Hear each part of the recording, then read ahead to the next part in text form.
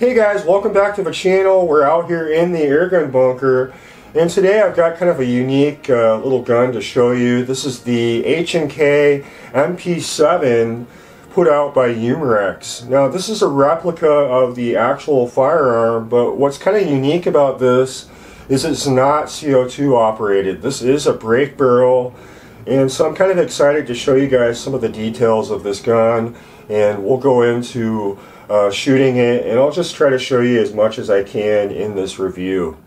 The overall weight of the MP7 is 6 pounds, and the length with the stock fully extended from butt to muzzle is 31¼ inches.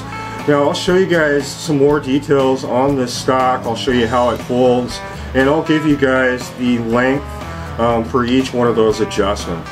This gun is outfitted with a 6-inch rifled steel barrel that is chambered in 17 caliber, and the barrel stops roughly about here.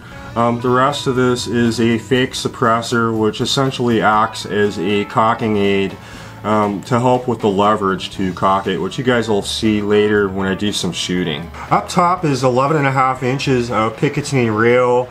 This gun did come with a Axion dot sight, which I've mounted on here, I've been using, and it seems to work out pretty well.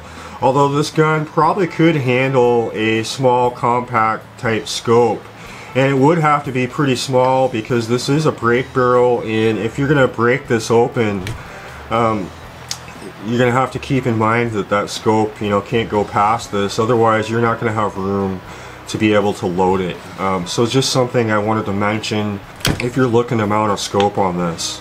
Just like the real firearm, this does have an adjustable stock here that you can adjust from 6 inches all the way out to 10 inches. There's two things that kind of bother me about this stock, and number one is the little latch here to be able to extend it. It's kind of finicky and tight. It's a bit difficult to use. I think the first couple times I did it I was pretty frustrated, but after using it for a couple weeks I've gotten used to it. And then the other thing is when you shoulder the gun and you got your cheek here and you're looking down to sight, this is a bit sharp here, and so I think for me, I think I'd probably put like a pool noodle over this. And if you're a left-handed shooter, this has kind of a little notch here, which is probably definitely going to dig into your cheek. Just something to think about, something I thought I would point out. This gun is outfitted with 2 Picatinny rails on each side. You can mount accessories, flashlights, lasers, kind of a nice little touch, I think. And then on top of that you've got points here where you can mount a sling if you wanted to do so.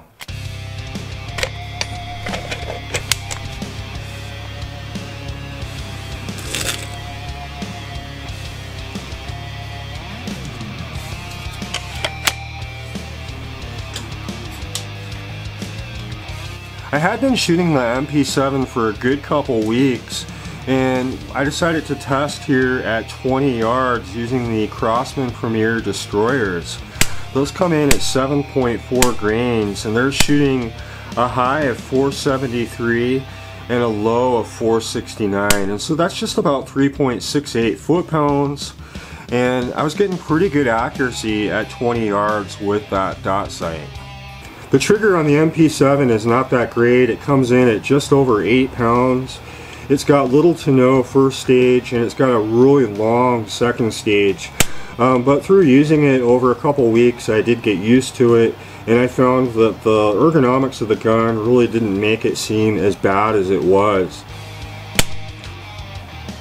Next up, we tested the H&N Barracuda Hunter Extremes, and those come in at 9.57 grains. And they were shooting a high of 405 with a low of 388, and so that's just about 3.49 foot-pounds. And so they are a bit heavier, but I found that they were equally as accurate at 20 yards. We did test the MP7 out in the backyard. I set up the decibel meter, and I wanted to do some readings, even though those things really are not scientific. They give us a good baseline of really kind of what you can expect. And this is on the higher scale of what I'd call backyard friendly, which is about 95 decibels.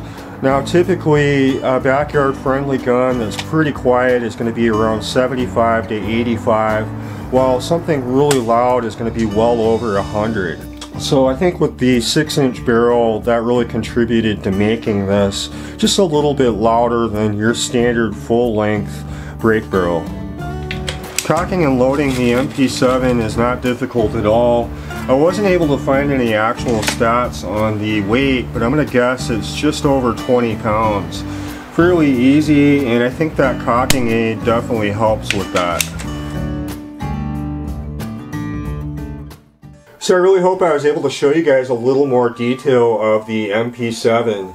As I mentioned, there's really only two things that bothered me, one being the actuator for the stock adjustment here, and then two, you know, it's a little uncomfortable to shoulder with this metal bar. I think I'm probably going to go ahead and put a pool noodle over this just to make it a little bit more comfortable.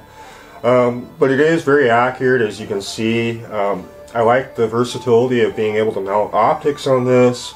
It did come with this dot sight, which I think adds to the value of it, but I think for me I'm going to experiment with putting a compact scope on here, because as accurate as it is, I think I can probably use it for real close range ratting. But let me know in the comments what you guys think. If you have any experience with this, I'm curious to know.